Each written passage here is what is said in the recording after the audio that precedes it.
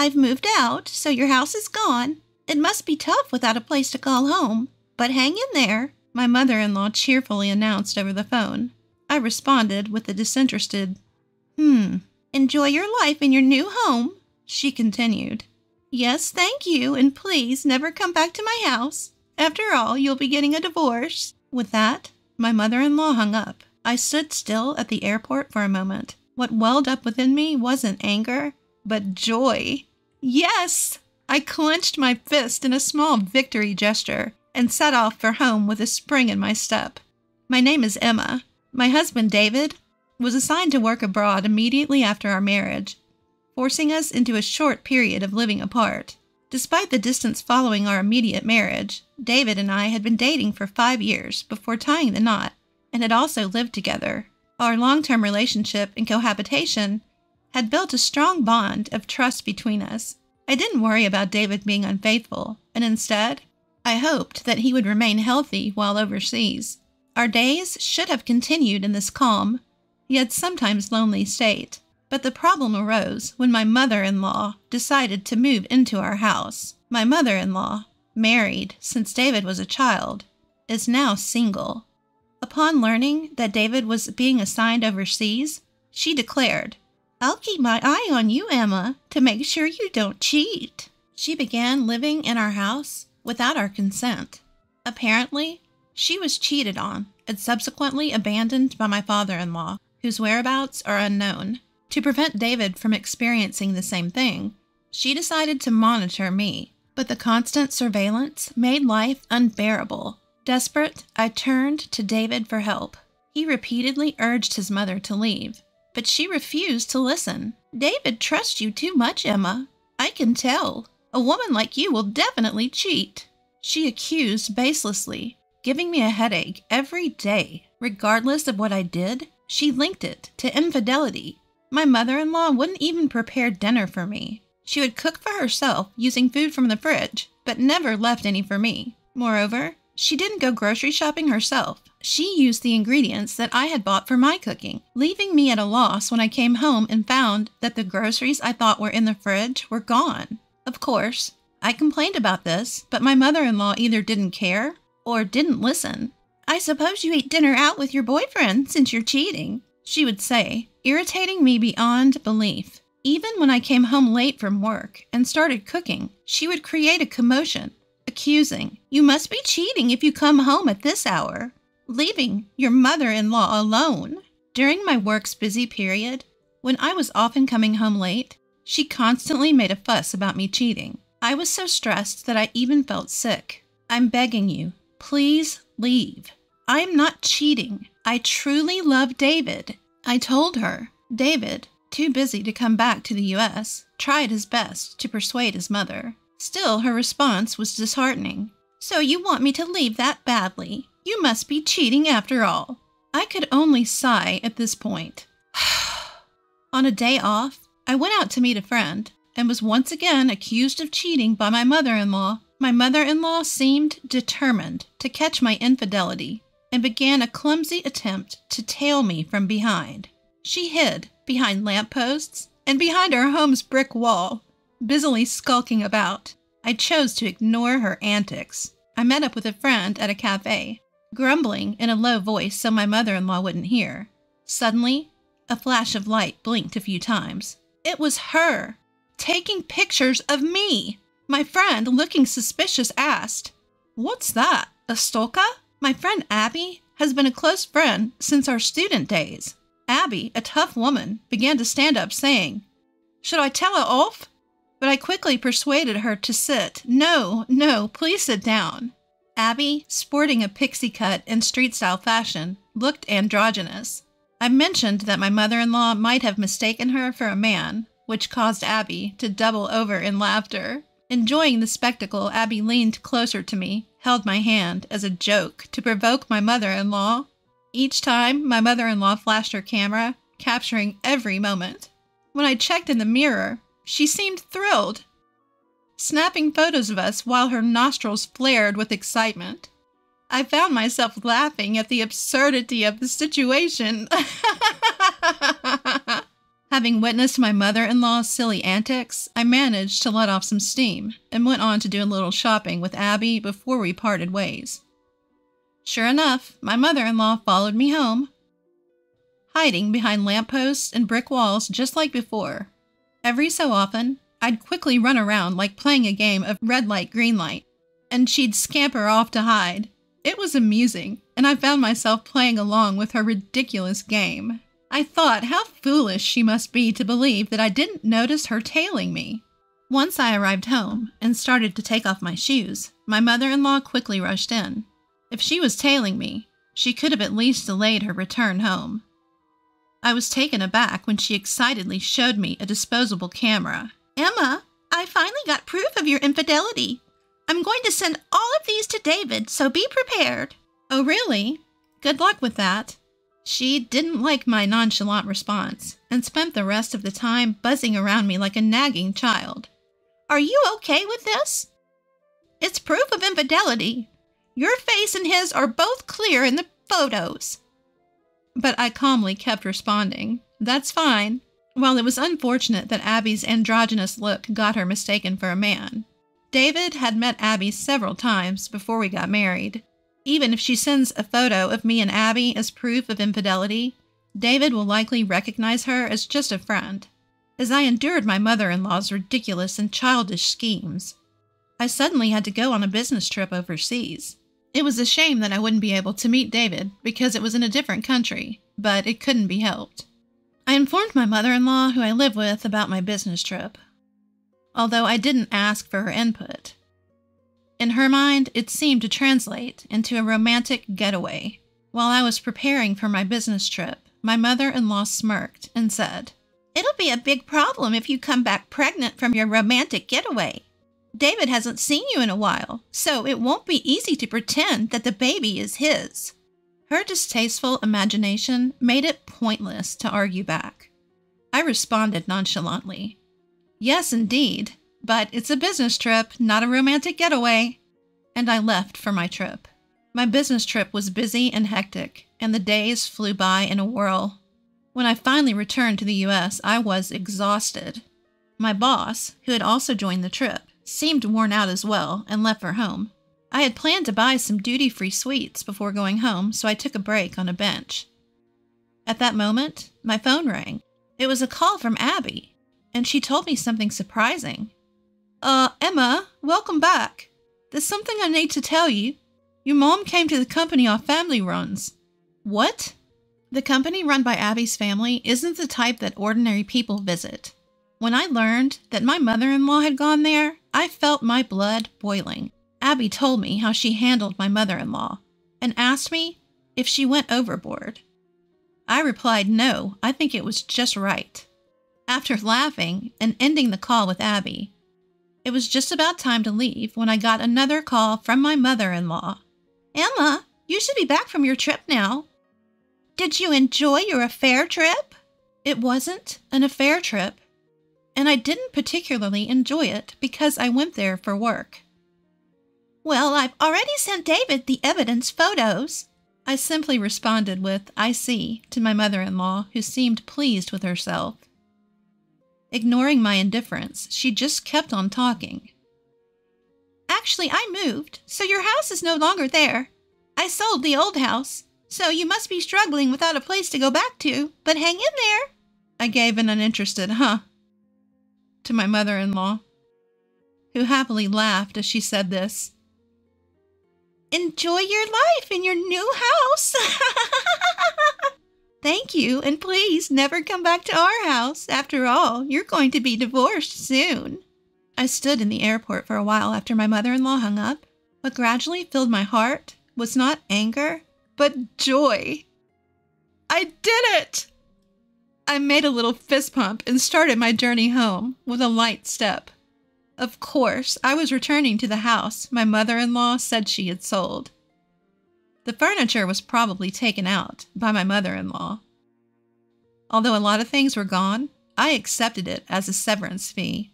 I immediately called a locksmith to replace the front door lock, so that my mother-in-law could not get in even if she returned. Then, I lay down in the living room, comfortably, celebrating the freedom I had finally attained. I made another fist pump inside the house, shouting, "I did it!" The next day, I got a call from my mother-in-law. "What's wrong?" I asked her maliciously, as she spoke in a flustered manner. She was trembling as she said, "Actually, I thought I sold the house, but it turns out I didn't. It seems I borrowed money without realizing it. Debt collectors are coming, and it's really scary." That must be terrifying, because the company she unknowingly visited, thinking it was Abby's parents, was on the surface a real estate company, but its hidden side was a loan sharking business. According to Abby, they had told her repeatedly that the house couldn't be sold. The house was in David's name, so she couldn't just sell it on her own. Having been turned down by all the real estate agencies she went to, she ended up at the company Abby's parents ran. To her desperate plea to sell the house, they gave her a promissory note for a large amount of debt to sign. But she thought she was selling the house and signed it without reading the content. The document seemed to obligate her to repay $1,000 every day. She managed to pay off the debt collectors for today, but she doesn't have the means to prepare $1,000 every day from tomorrow on, so she came crying to me. "Please, Emma, you have to help me. The debt collectors are pounding at my door from dawn. It's terrifying. I can't sleep well, and I don't have much money. I used the money I borrowed to buy a new house, so I don't even have any savings left. I know what. Please, transfer $10,000 to my account every week until I've paid off the debt." Do you think there will ever come a day when you can pay off the company's debt? I don't think it will. Even if you combine my income with David's, it's impossible to transfer $10,000 every week. I'm sorry, but your only choice is to work hard and earn it yourself. What? As if there's a day job out there where I can earn $1,000 every day. Well, why don't you try talking to the company you borrowed money from? They might be able to introduce you to a good job. I meant it as a joke. But my confused mother-in-law said, "Really? Then I'll go and see." And she hung up the phone. I thought to myself, oh dear. There was no stopping my mother-in-law now. I heard from Abby later that my mother-in-law suddenly showed up at the company and said, "I have no choice but to work because I have no money. Is there a simple and easy job where I can earn more than $1,000 a day?" Abby and her team did find my mother-in-law a job, a company where many people sleep in dilapidated shacks that serve as employee dormitories. In that company, they work tirelessly day and night, doing quite a bit of physical labor. Even elderly people are made to work relentlessly. So my mother-in-law seems to be working herself to the bone. The dormitory for the workplace is inside a network lined with barbed wire, reminiscent of a prison, and the employees are blindfolded and transported to and from work in a van, so they are forced to work without even knowing where they are. She'll be free once she can pay off the debt. That is, if the day ever comes. Abby, who said this with a smile, is a dear friend of mine, but I hope she'll forgive me for feeling a little scared. Several weeks after my mother-in-law disappeared, David's overseas assignment ended, and he returned home. When I told David what had happened, he only said, "There's nothing we can do about my mom. All we can do is wish her a long life from afar." It seems David never really liked his incomprehensible mother from when he was a child. He tolerated her because she was his mother, but it seemed that David had completely lost patience with his mother, who continued to suspect me, his wife, of infidelity. When I asked David if he had received the so-called evidence photos of my infidelity, he said, "Oh yeah," as if he had just remembered, and handed me a photo from his bag. "That's Abby, right? I have no idea why she would assume this was proof of infidelity. I actually had a huge fight with my mom over the phone.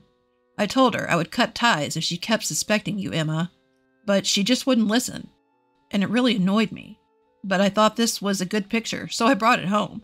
True, my mother-in-law might have had a knack for photography. What a waste. The photo of Abby and me taken from behind by my mother-in-law, paired with the beautiful scenery, had a sense of style, as if it were a page from a photo album. It was kind of funny how Abby was playfully making a peace sign behind her back. It was just so Abby. We owe Abby a lot. We should pay her a proper visit sometime soon. Just make sure you don't sign any documents she might try to get you to sign. I'll never sign any document that Abby gives me. Chuckling together, David and I were finally able to live like a newlywed couple. We had no idea what happened to my mother-in-law afterwards, but she's probably still doing hard labor somewhere in the States. We felt like we could find out where she was if we asked Abby, but neither David or I had any desire to track down my mother-in-law. David and I continued to live happily together, and I gave birth to our first child. We are enjoying our blissful days. I went to the wedding of a junior colleague from work, only for the bride to say, "People with a low education and who are poor should sever ties with my husband." She was looking down on me because I dropped out of school. Rather than stopping her, my colleague, the groom, joined her in mocking me. I decided then and there to cut them out of my life and reach out to someone. Get ready, because I'm going to make you regret ever judging people solely on their education. My name is Godwin, and I'm 32. I was raised in an average family, neither rich nor poor, the only son of working parents. What sets me apart is that while most of my classmates were thinking about high school, I was frantically searching for a job. Both of my parents are college graduates, but I was eager to start working as soon as possible. At first, they were confused but eventually supported me, saying it's my life to live as I see fit. I first worked as a factory laborer in my hometown, then switched jobs to become a painting contractor site supervisor. Now, I've been employed at a publicly traded major machinery manufacturer for 7 years. I'm a service department manager, visiting clients to handle machinery installation, repairs, and maintenance. Today, I have another round of repairs and maintenance visits planned. As I drive toward the freeway in the company car, my work cell phone rings. Seeing the displayed company name, my mood sinks a little. Not again. I pull over and call back immediately, only to find out it's another complaint from a client. I apologize. I'll be there right away, okay? I bow my head, apologetically, phone in hand, even though the person on the other end can't see me. Now, I have to rearrange my schedule to handle this complaint first. It's going to be a long day. After 7 p.m., I return to the branch office and find Theodore from my service department already back, chatting happily with a colleague from sales. "I'm back." "Good job." Noticing me, Theodore quickly heads back to his seat and starts working on his computer. Each branch office in various regions is staffed by a small team and overseen by an area manager. In this branch, it's just Theodore, who is 2 years younger than me, and myself in the service department. "Hey, Theodore, got a minute?" "What is it?" You could hear the irritation in his voice. "Got a complaint from one of your clients this morning. I went and fixed it myself, but we're both going tomorrow to apologize." "Why did you leave it unattended for 2 days?" "I had plans both days. The CEO over there is always bossing me around. Maybe they should rethink how they treat me." As usual, all that comes out of Theodore's mouth are excuses and complaints about the client. "I'm reporting this to the area manager." I had to step in and fix a client's issue, of course.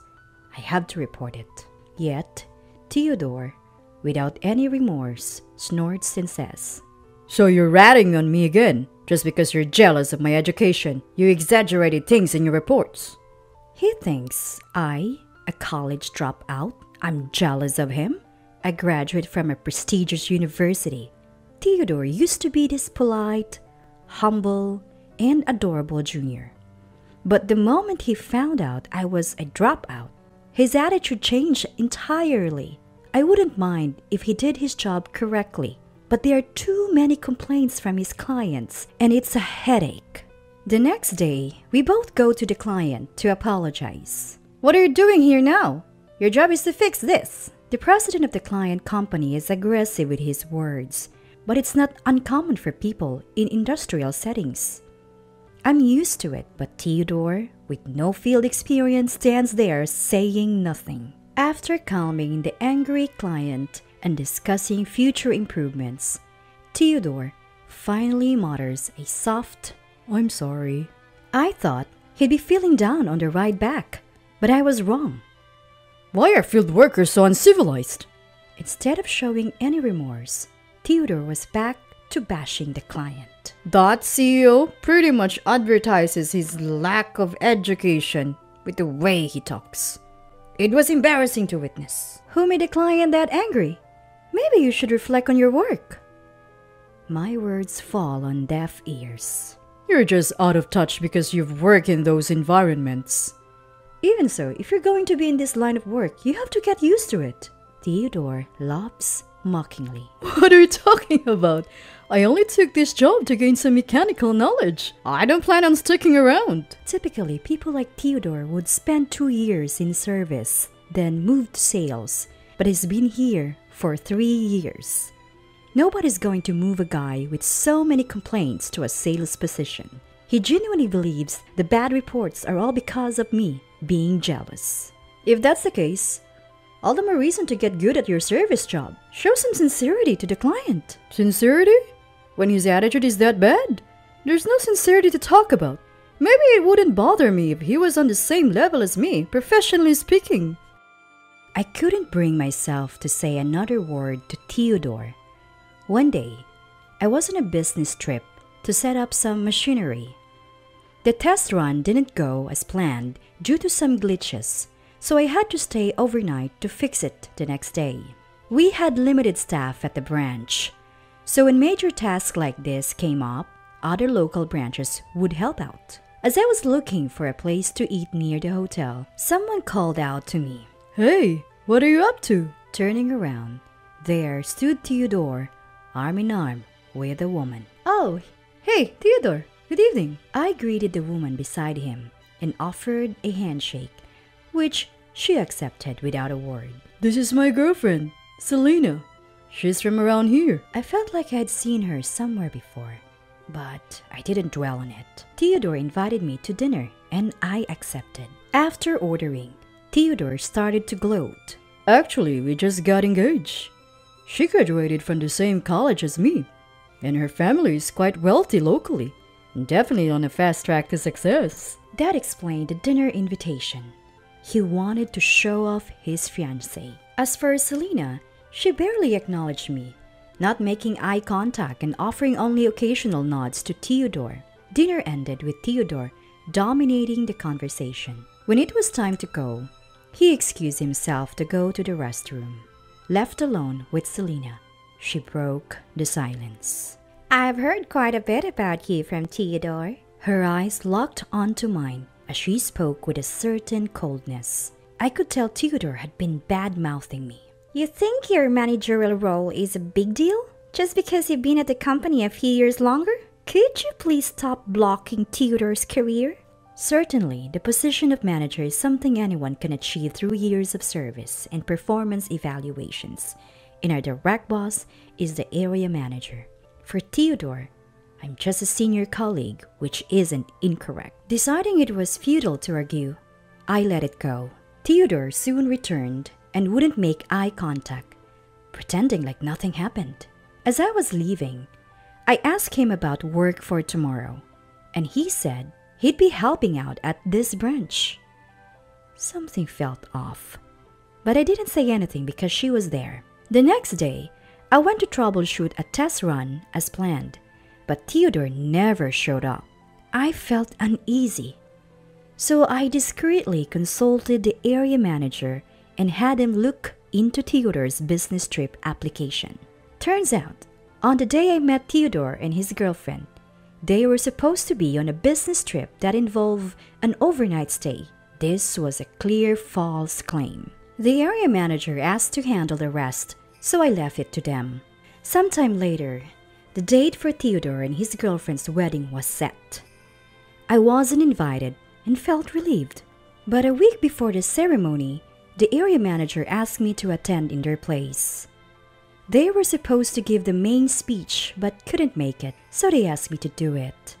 I initially declined, but accepted when they said they had showed up later. On the wedding day, I arrived early and bumped into Theodore and his girlfriend on my way to the waiting room. They looked surprised to see me. You know, my elite friends and I all have degrees from prestigious universities and work in top-tier companies. I didn't think you, a dropout, would fit in, so we didn't invite you. Theodore scoffed. I was asked to speak on behalf of the area manager who will be late. Once they arrive, I leave, I replied. The color drained from their faces. Are you trying to embarrass me by having a dropout give a speech? If the area manager can't make it, there's no need for a speech. Leave now, Theodore commanded. Cut ties with my husband. You, uneducated pauper, his girlfriend chimed in. They laughed haughtily and walked into the waiting room, leaving me stunned. A new emotion welled up and my whole body started trembling. If they want to sever ties, then so be it. I stayed under the radar and waited for my turn to speak. Finally, it was my turn. I took a deep breath and stepped up to the mic. Though Theodore and his girlfriend glared, urging me to leave, I started my speech unfazed. Congratulations on your wedding. If you thought I'd stick to usual pleasantries, you're mistaken. Theodore isn't exactly commendable in his job, but this is a celebratory occasion, so I must use only the highest praises. Top-tier graduate, Theodore. You are exceptional in accumulating customer complaints at work. Your unrepentant and arrogant behavior, always blaming our clients, really showcases your thick skin. I'm always impressed. Stop it now! She stands up beside a flustered Theodore and shouts, overtaken by rage. You're supposed to cut ties with Theodore. Quit bullying him. The room starts buzzing, but I continue my speech unfazed. Our Ivy League grad Theodore is quite the trickster. He's been lying about business trips to go hang out with her and claiming expenses for it? That's pretty bold and clear embezzlement. Hey, cut it out! You're making this up! Theodore shouts red-faced and starts coming towards me. She also stands up and screams. What's your evidence for all of this? Are you insane? The room descends into chaos, prompting the MC to nervously ask me to stop. I thought, maybe this is as far as it goes. At that moment, the door swings open with a bang. The ones who entered the now silent room were the area manager and the president of the client company. She goes pale when she sees the president heading straight for the bride and groom's table. So, you're lying about wanting to quit your job to marry me was a lie? Turns out, she had been working as a hostess at the club. I recognize her because I was once told at the club that she was the one I was supposed to marry. I had contacted the area manager to bring the president after realizing her true identity in her dressed-up appearance. I lent you money to quit your job and pay off your debt. Then you disappeared and planned to marry someone else? That is... She couldn't come up with any excuses when faced with the calm president. Even Theodore didn't know about her working in the hostess club. He storms back to her and confronts her. What is going on? She snaps back. You act all elite, but you are a no-good criminal. Even worse than a dropout. That dropout's just jealous of me. It's all lies. The area manager quietly stands in front of the shouting Theodore. We have evidence of your actions, and we'll be reporting them to headquarters. You'll be suspended until a decision is made. Realizing the gravity of the situation, Theodore stands there, his face ashen. The president says to her, "We'll be speaking through lawyers from now on. The once defiant woman breaks down in tears. The MC wisely suspends the ceremony and the guests are asked to leave. I leave the scene with the area manager and the president. Rumor has it that Theodore and she had planned to get their marriage certificate after the ceremony, but now it's off. Both families are blaming each other and fighting over the wedding costs. Theodore was fired for misconduct, and they're calculating the exact amount he embezzled for restitution. The only thing that stings a bit is that the area manager also received a pay cut for poor supervision of his subordinates. Theodore had timed his business trips to coincide with days when major tasks like machine installments were happening, and the area manager had approved these trips. As for the woman facing fraud charges from the CEO for her sham marriage, she'll likely be tied up in court for a while. Of course, I've cut ties with Theodore and haven't spoken to him since that day. As for me, I'm just going to continue living my life with my head held high.